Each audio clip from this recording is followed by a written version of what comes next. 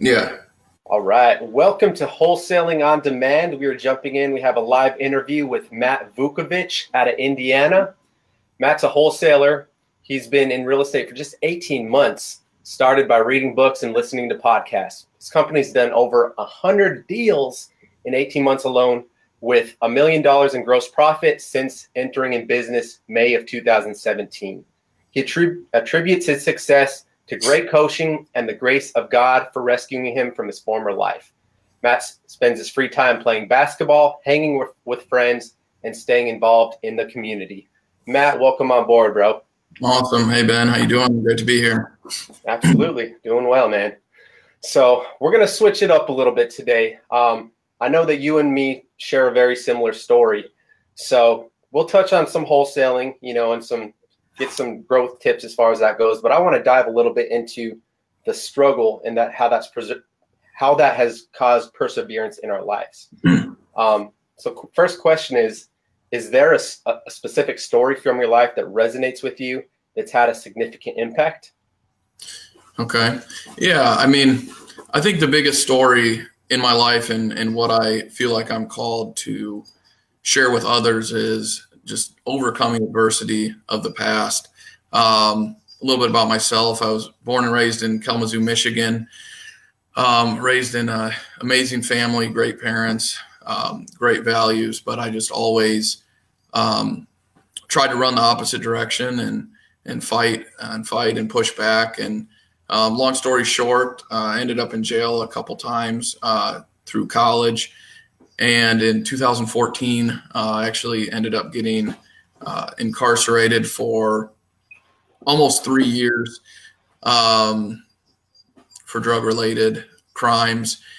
And I actually just ended up getting out of work release last year in 2017 in April. Started wholesaling in May.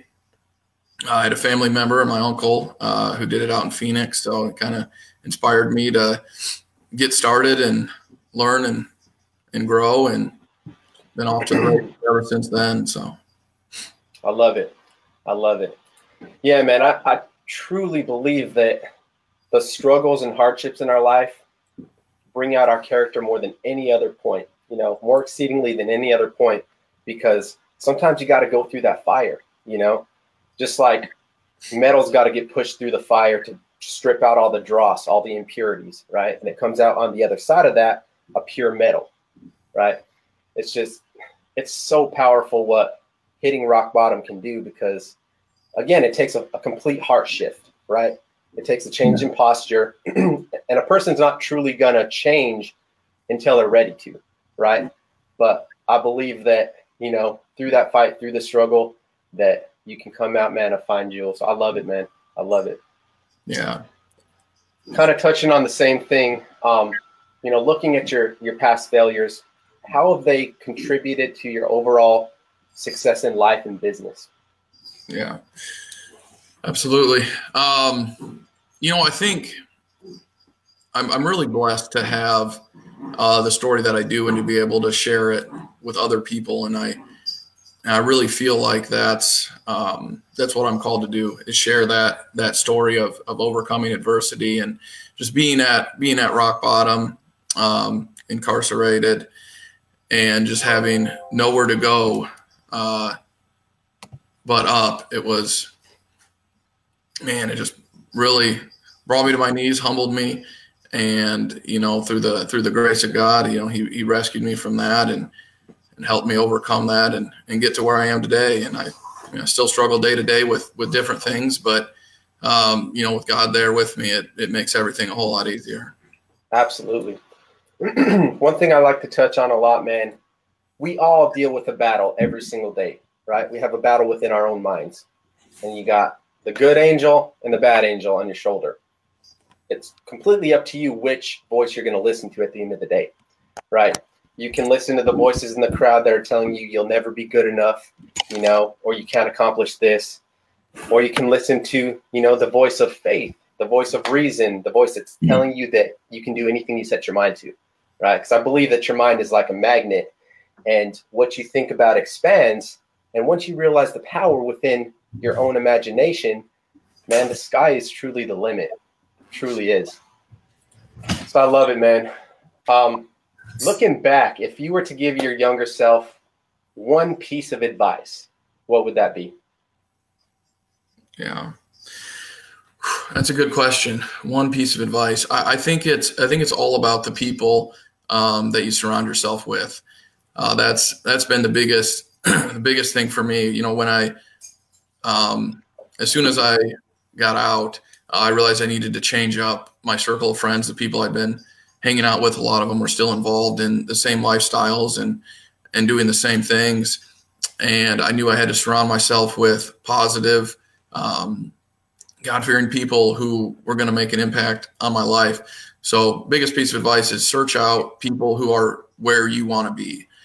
So whether that's spiritually, financially, in business, you know, work out what kind of physical shape you're in, but find someone who is where you want to be and just go up to them and say, hey, you know, I really admire you and what you've achieved, and I want to be like you. What can I do to serve you or add some value to your life and be able to spend more time with you? And getting people like that in my life is absolutely what's changed it. That's huge. I wholeheartedly agree, man. Best thing that I ever did was change up my environment, you know.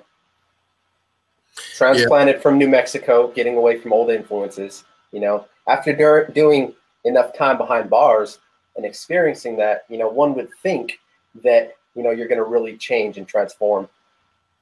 And I believe that you can still do it. But again, your problems are always going to follow you, right? No matter what. So you can try to move yourself, but until you're truly ready, you're not going to make that change, right? But again, I think changing your environment and surrounding yourself with a community that's going to help to grow and nourish you. You know, it's like planting small seeds, you know, and the people you surround yourself are watering those seeds along the way.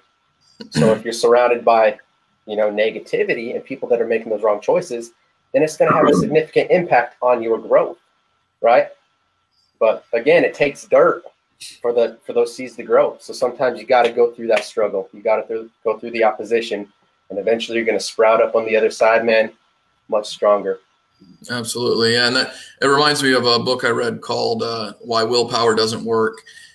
And there's a lot of fantastic points in it, but the big one I got from it was, you know, everything's all about self-help now, but what you need to change is your environment and set yourself up for success. So changing your environment to encourage you to succeed and making it easier is a huge difference. So I know one thing for me, I struggle with eating healthy throughout the week, running around on appointments, making calls, just being all over town. So every Sunday, have my meals prepped for the entire week, and just set myself up for success to eat healthy throughout. So there's a lot of different ways you can apply it, but yeah. So you're still pretty active in your business. Do you have an acquisitions manager, or are you wholeheartedly just committed, pounding that ground? What does that look like as far as your structure? Yeah, no, good question, Ben. Yeah, I'm definitely still acquisitions and dispositions right now. So I'm working on hiring for those two positions. I've actually got a couple interviews today that I'm looking forward to, as well as tomorrow. But right now, how my structure is, I have a lead manager, Lizzie. So she takes all incoming calls from all the leads and sets all my appointments, does all the follow-up calls. I've got a full-time virtual assistant, Marion. She does contracts. She's in charge of marketing, list organization, just a lot of the day-to-day activities. And then I've got a local lady, Janet, who makes all our bandit signs and writes up envelopes and sends out letters, and another guy, Josh, who puts the signs up. Good deal. Is your leads manager here in the States?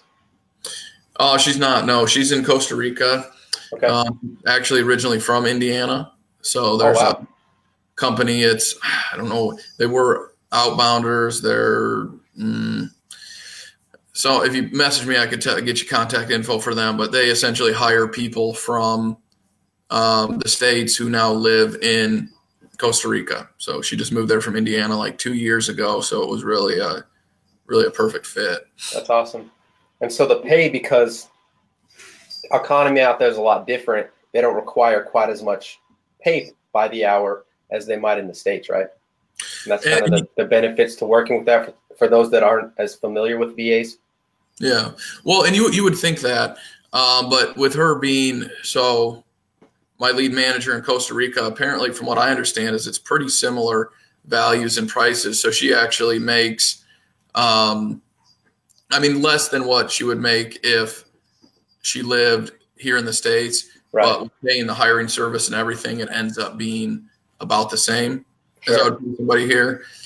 And with my virtual assistant, I used a hiring service for them as well. My Outdesk, they're awesome, and she is fantastic. So again, she makes, with what I'm paying to the service, it's a little bit higher, but right. to have a committed virtual assistant who's been at the company for years and is there every day, and there's value to me there versus trying to track somebody down for a couple bucks an hour. Absolutely. I cannot say enough about virtual assistants. A lot of people might not be as familiar. I know it's pretty common in the real estate space. We got two full-time VAs out of the Philippines, and they are rock stars. They get straight to work, man. And any menial tasks that you need to kind of push on or answer phone calls, they're on it. I think, when the time is right to kind of expand, it adds tremendous value to your business for sure. Yeah, that's the first hire. Yep. All day. What is the most valuable advice for someone just starting out in real estate? Someone maybe just dabbling in wholesaling. What's your best advice for them? Yeah. Well, and I think it kind of depends on the person. So for some people, I would recommend getting coaching. If you're struggling to get started, finding somebody who's already done it or a program and just taking it step by step on how to do it.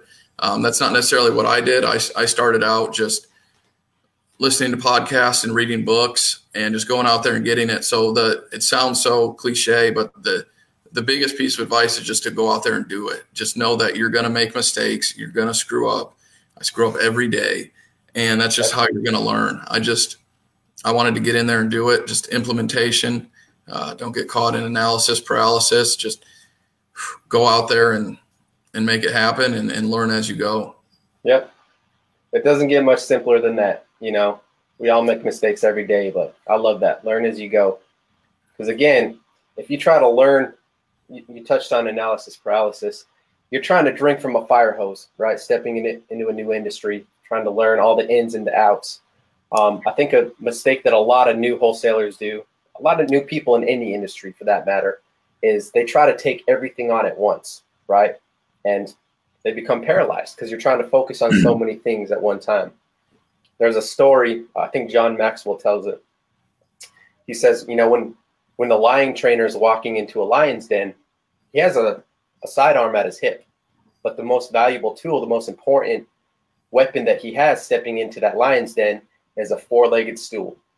Because if the lion starts, coming at him, he'll thrust that stool at the lion's face, and the lion becomes paralyzed because it tries to focus on all four limbs at once, right? So you think about our journey in a very similar way, that when you're trying to focus on so many different shiny objects, you become paralyzed and you get nothing done, and I think that's a big mistake that I made early on too was, you'd start some direct mail, but Google AdWords sounds really nice. And then, cold calling's like the new hype, everyone's on cold calling, and I'm sure the cycle just kind of turns around, right? But I think starting out, focusing on that one thing, right? Becoming an expert at that one lead source, that one marketing source, become great at that. And then when you can systematize it and hand it off to someone else, like your VAs, then you can step onto a new platform, but until you're ready and until you master that one lead source, I think it's important to really focus on one thing. So that's good. That's good. No, I couldn't agree more. So you've been hitting it for 18 months. You've experienced major wins. Let's talk about that transition of how you've had to develop your mindset from coming behind bars, getting released into the real world, having to kind of rework your mindset. What are the largest struggles that you've dealt with upon entering back into society? Okay. Yeah. Good question. I mean, I was fortunate enough to have some transitional period between work release and house arrest and getting integrated. That was definitely a big help. I think the biggest struggle for me is still keeping those past demons away. So making sure I'm spending time with the right people and doing the right things, because the enemy's always coming back for you, and he knows your weaknesses and how to get to you, and that's just continuing to fight him off and surround myself with the right people. That's it's definitely been the biggest struggle. Yep, I hear that. I hear that. And it starts with fighting your battles on your knees sometimes, just surrendering, giving thanks for each day and asking God for guidance, man. That's one thing that I found very common in this space. And what I love so much about real estate is you're surrounded by so many like-minded people. Many of them are people of faith. Some are not. It's great. We all have different talents, beliefs, and all that. But one thing I've noticed is every person is serious about personal growth, and they're taking life serious, because our life truly is a gift, right? We're here one day and the next day you're gone. It's like, trying to grasp at the wind. But I love the community, man. I can't say enough about it. And again, you meet so many incredible people. Me and Matt linked up right before the Wholesaling Inc. conference through Facebook. And it's crazy what social media will do as far as connecting people. But we just, really got down to it, and we share similar stories, similar messages. And I believe that our story is one of the most powerful assets that we have. So I'm really glad that you came on today, man, to share some of your story. Yeah. A little bit on what you just said, as far as how we met, but that is, having the courage. What happened was you had shared a Facebook post about your journey, how you had been incarcerated and where you are now. And I saw that scrolling through the feed and was able to say, that's exactly what I've been through. I hope we can work together and make some headway. And hopefully this is an opportunity to share my story with other people. And hopefully that opens up some doors to, share the word and meet some new people. So absolutely. Absolutely. Yeah, man. So what is your favorite quote and why? My favorite quote and why? That's a good question. What is my favorite quote and why? It's tough. There's so many good ones. I know. I feel like I should have something written on my dry erase board that I go to every time. Yeah. Man, I couldn't even tell you here on the spot, man. I'm not 100% sure. Let's jump into the best book that you've read, and what's the number one thing that you've learned through that? Okay. Yeah. Well, of course I gotta say the Bible, number one. So, but with that being said, right now it's hard to say the best book you ever read because you have recency bias. But one of my favorite books that I'm reading right now is called Live the Let Go Life. It's right here by Joseph Prince. It is a phenomenal book. And it's just all about giving everything up, your worries, your stress, your anxiety. And that is what I struggle with. And I know a lot of other entrepreneurs and real estate investors battle is just constantly being stressed and going to bed stressed, waking up stressed, what to do about it. And reading that book has just totally changed my life. Just the concept is so simple, but it's just letting it all go and saying, God, help me out here. I need you. This is what's going on. What can I do? And just trusting him to take care of it. So I love it. You got to make your requests known. Yeah, absolutely. What's the best way for people to find you online? For any viewers, Facebook, what's the best way to be found? Yeah, absolutely. You can find me on Facebook, Matt, M-A-T-T, Vukovich, V-U-K-O-V-I-C-H. You can message me. If you have any questions, you can email me, Matt at mattbuysindianahouses.com. So always love being able to share with other people, reach out and Yeah. I love it, man. I love it. Well, thank you once again for coming on, man. It's been a pleasure to have you on board. No problem. Awesome. Thanks for having me, Ben. Yeah, bro. Let's connect and let's take this industry by storm, man. Many more successes. All right.